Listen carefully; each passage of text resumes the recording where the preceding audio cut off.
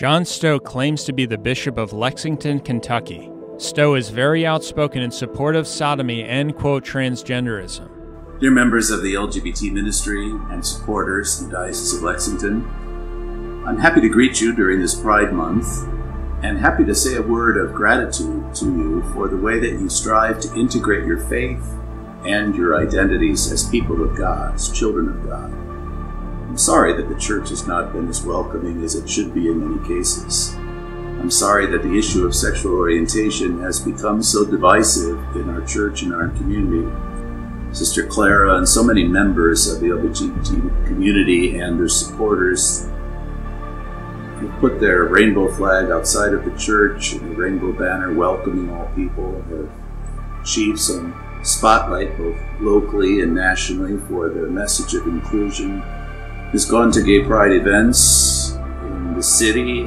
You're part of that body of Christ. I'm sorry that you have always been made to feel that way. We do value you. I'm glad that you're taking your faith seriously and striving to grow in it. I hope to continue to learn from you and continue to make our church more welcoming, more inclusive, and more justice-oriented. I especially greet the LGBT community of African Americans and other minorities. As painful as it is, I'm glad that the time has come that we're beginning to confront, and really it is just a beginning, our white privilege. Greetings of peace and all good to our brothers and sisters in the LGBT Catholic community who would have been participating in Outreach 2020. I'm Bishop John Stowe of the Diocese of Lexington. In the Diocese of Lexington, one component of our Peace and Justice ministry is an outreach to the LGBT community. Stowe gave the keynote address at the 2022 Outreach Conference. Outreach is an organization that openly states that they are a, quote, Catholic LGBTQ media organization. Before Stowe's speech, sodomy promoter, quote, Father James Martin offered the following words, end quote, prayer. Because this conference is, at heart, about God's love for LGBTQ people. Baptized by one Spirit, we are members of one body. Many and varied in culture, sexuality, age, class, and ability, we are members of Christ's beautiful body. I've been invited to address this outreach gathering as a bishop, as one who holds teaching authority in the church, and as a member of a body that has not always been very friendly towards the LGBTQ community. I believe that my first words to you in the LGBT community in the church should be the same. I love you. I've been privileged to hear the stories and be part of the struggles of many LGBTQ persons during my years as a friar, priest, and bishop. I've heard about so much pain, rejection, self-doubt, self-hate, attempted suicide, anger, hurt, and deep sorrow from people who know that they did not choose their identity, but are certain that it is an essential part of who they are. That identity is both gay and Catholic. And it is true that many in the course of their journey have attempted to change one or the other or both. But when accompanied by loving, supportive, and faithful people, I'm glad that many have come to see that they cannot and should not. More recently, I've become aware of people struggling with gender dysphoria. And I'm appalled by how many people in the church are simply dismissive of this lived experience and deny that it's possible or deny that it's real. I'm sorry that we don't often have the humility to admit what we don't know or to express a willingness to learn. Now, I don't relate any of this to suggest that the LGBTQ community should be identified with sinners or are any more or less in need of conversion than anyone else. But even if one held that erroneous view, there would be all the more reason for outreach and pastoral attention. It was a great sign of hope, unfortunately not a lasting one, when at the Synod on the Family, A paragraph in the working document suggested that some same-sex relationships share some of the virtuous characteristics of married love.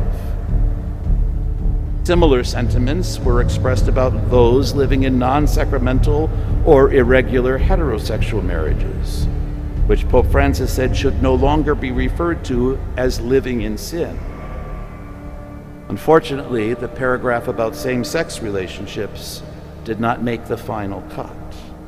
Right after Stowe's speech, James Martin offered the following quote prayers. We believe that you have made us who we are in your image, a beautiful community of various races and cultures and sexual identities. You declared us good. We celebrate this diversity, for we believe in your creative power, who are cast out because of their sexuality or any other reason. We ache with them, for we believe that you love without exception. On July 20th, 2022, Anti-Pope Francis sent a letter to Outreach's official spokesperson, quote, Father James Martin. Here is a portion of Francis's letter congratulating the conference for promoting sodomy and the demonic filth you just saw clips of. Quote, thank you for the letter you sent me a few weeks ago along with the Outreach 2022 brochure. Congratulations for having been able to make the event happen this year in person. I assure you of my prayers. Don't stop praying for me. May Jesus bless you and the Blessed Virgin care for you. Fraternally, Francis. Quote, Cardinal Dolan of New York City has also praised Outreach. He described it as, quote, an important ministry. Quote, Father James Martin of Outreach is well known for aggressively promoting sodomy, gay quote marriage, and quote transgenderism. Can Catholics celebrate Pride Month when the LGBTQ community marks its place in society? It's especially important for churches to celebrate Pride, and participating in Pride events, or at least supporting our LGBTQ friends, is one way to do this. Maybe the best way to think about Pride is to imagine what you'd say to a young person who finally summoned up the courage to tell you that they were LGBTQ. You know that God created them, you know that God loves them, and you know that God wants them to accept who they are. So you would probably say, I am so proud of you for being able to say that. That's the kind of pride that we celebrate this month. So happy Pride. Martin also says that pro-abortion politicians should be able to receive, quote, communion. You know, for a teaching to be really authoritative, it is expected that it will be received by the people of God, by the faithful. From what I can tell in the LGBT community, the teaching that LGBT people must be celibate their entire lives, not just, before marriage as it is for most people, but their entire lives, has not been received. But that's a simple fact. You can say that they don't agree with it. I would say the teaching, therefore, has not been received by the community to which it was largely directed. Why is it so terrible to go to a gay wedding, but it is not terrible to go to a Jewish wedding? Most LGBT weddings, gay weddings we can say, are civil weddings because that's just the way it is. And so you're going to a civil affair. How is that? Why is that any worse, in a sense, to go to a Jewish wedding?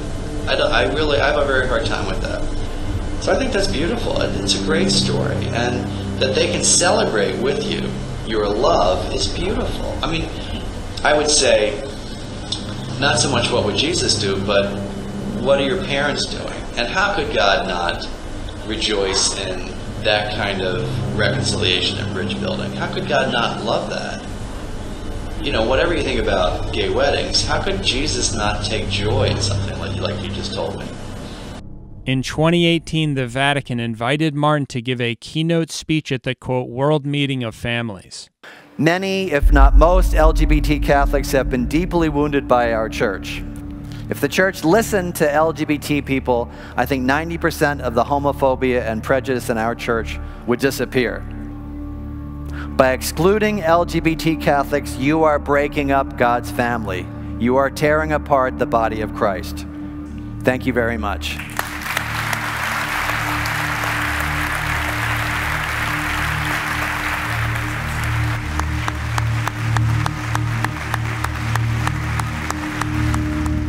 Martin said that his talk was approved by the Vatican before he gave it. In 2017, Martin was appointed by Francis to be an official advisor to the Vatican's, quote, Department for Communications.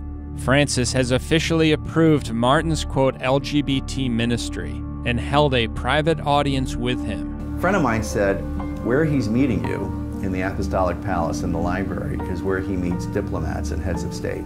And this is the public way that the Vatican has of sending a signal of support for you. On May 5, 2022, Outreach spokesman Martin asked Francis to answer some questions. He asked Francis, quote, what do you say to an LGBT Catholic who has experienced rejection from the Church? Francis said, quote, I would have them recognize it not as the rejection of the Church, but instead of people in the Church. Francis teaches that those who believe sodomy or, quote, transgenderism is not against Catholic teaching are inside the Church. This is heresy. Mi chiamo Isabella Lisboa, sono stata ieri nella funzione, no, di Papa che è venuto a lavarci dei piedi, no? E per me è stata un'emozione grandissima. Io sono 14 anni che sono in Italia, 14, no? Sono un transessuale. Francis has also written letters praising another, quote, Catholic pro-LGBT group called New Ways Ministry. This group openly promotes gay, quote, marriage. Francis's words and actions show that he approves sodomy, gay, quote, marriage, and, quote, transgenderism. In June, Francis hosted a private audience at the Vatican with so-called transgender biological males. The move was reminiscent of Easter 2021, when the pontiff invited a group of transgenders to the Vatican for COVID jabs. Reporter Doug Mainwaring reported last week on Pope Francis's praise for Argentinian sister Monica Astorga Cremona, known locally in Argentina as the Nun of the Trans. Pope Francis's praise came in light of the nun opening a new complex of 12 small apartments dedicated solely to housing men claiming to be women and their sexual partners. In his communication with Sister Cremona, the Pope referred to her transgender clients as quote-unquote girls. Dear Monica, God, who did not go to the seminary or study theology, will repay you abundantly, said the Pope. I pray for you and your girls, end quote. Francis also arranged a meeting with a same-sex, quote, couple, telling the homosexual, quote, I would like to give you a hug when I go to D.C. The apostate Francis did hug the homosexuals when he met with them. The homosexual, who is a good friend of Francis, confirmed that Francis, quote, has long known that he is gay, but has never condemned his sexuality or same-sex relationship. In April of 2018, Francis told a man that being a homosexual is, quote, not a problem. When they talked about him being gay, the Pope told him it doesn't matter. God loves you like this. God made you like this. Gay people, friends of mine, and gay people that I don't even know have been writing to me and said, did he really say that to you? And I said, yes. He said, well, that is changing my life. And he said, Juan Carlos, God made you like this. God loves you like this. The Pope loves you like this, and you should love yourself. During his press conference on October 2nd, 2016, Francis said that he has, quote, accompanied many people with homosexual tendencies and also homosexual activity. Jesus certainly does not say, quote, go away because you are a homosexual. Francis then said that he knows a, quote, transgender who had a, quote, sex change operation and had gotten, quote, married. Francis revealed that the, quote, transgender told him, quote, that it would bring comfort to him to come see me with his bride. He who had been she but is he. Francis then said, quote, I received them. They were pleased. Has Pope Francis taken another step to push for tolerance in the Catholic Church? Yes, says Diego Neria, a transgender man who says he had a private audience with the Pope in late January. Seeking answers, he wrote to the Pope last year and says his local bishop helped get the letter noticed. Next, according to Neria, came 2 phone calls from Pope Francis and a discreet audience on a Saturday evening at the papal residence, Casa St. Marta. Going back to John Stowe, Stowe is the, quote, bishop president for the, quote, Catholic organization called Pax Christi. On August 7, 2022, Stowe gave a speech at the Pax Christi Conference, complaining that, quote, LGBT couples aren't officially blessed by the church. In our time and place, we don't have to wander far to encounter the wolves. When Catholics are promoting the death penalty and awarded for doing so, when we're eager for vengeance and retaliation, when we're willing to bless armaments but not some couples, when the voices of women are not being heard,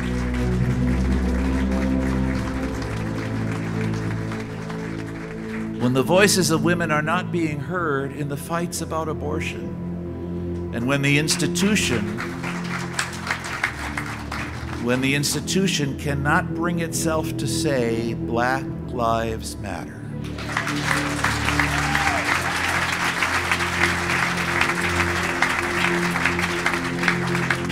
And of course, when so many self-proclaimed uber-Catholics insist that they know more and know better than the Pope, we don't have to go far to encounter the wolves.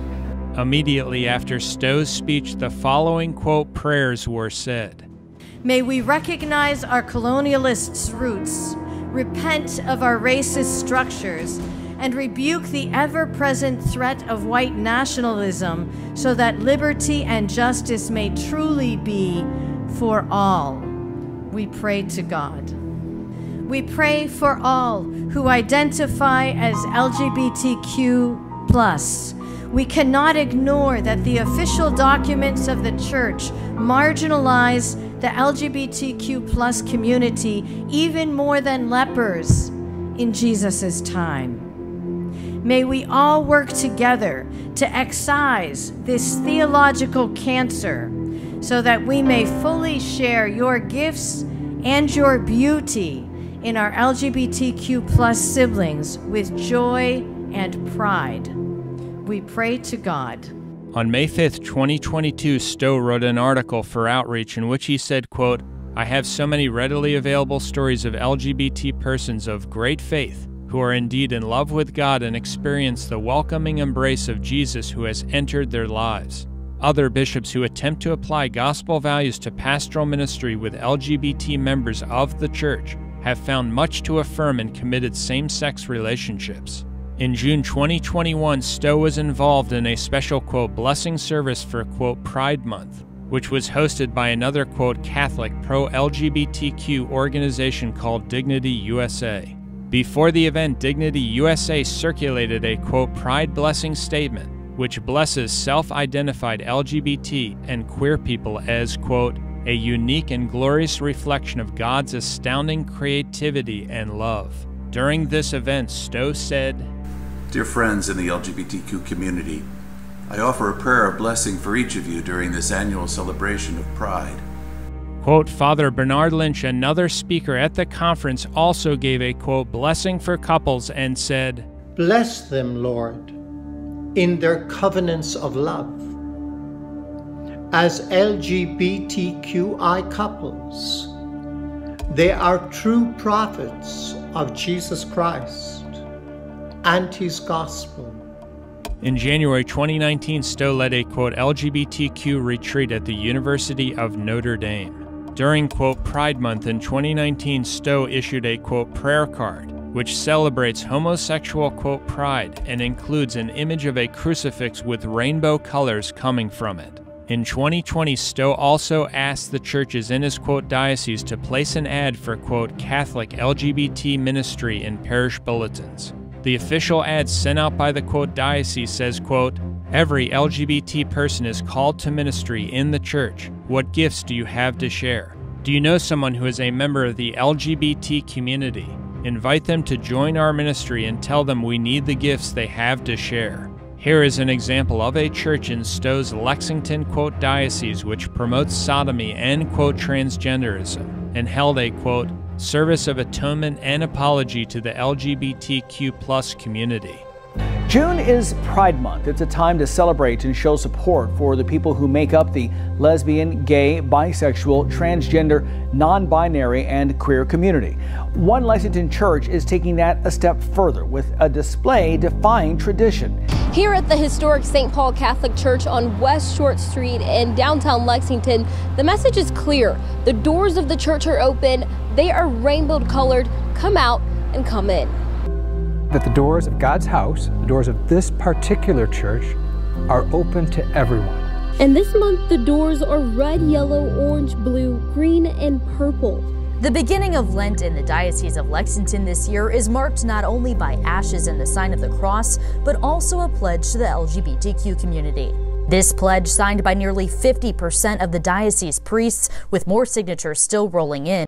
This pledge was signed by almost half of the, quote, priests in the diocese. The pledge states, quote, "We make this statement to proclaim to our LGBT community that we, your pastors and priests, stand with you. We pledge to honor, defend, support, and celebrate your dignity in our words and actions, because you are beloved members of the church and reflections of God, who loves you more than we can ever begin to imagine, and is on your side." Stowe is just like most liberals, who, while they call for people to tolerate abominable sins, are intolerant of truth and conservatives.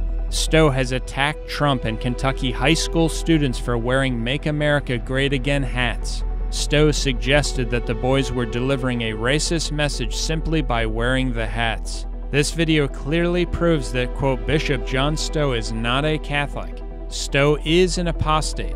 Along with anti-Pope Francis, he is a leader in the Vatican II sect, which is not the Catholic Church but the Whore of Babylon, the prophesied end-times counterchurch.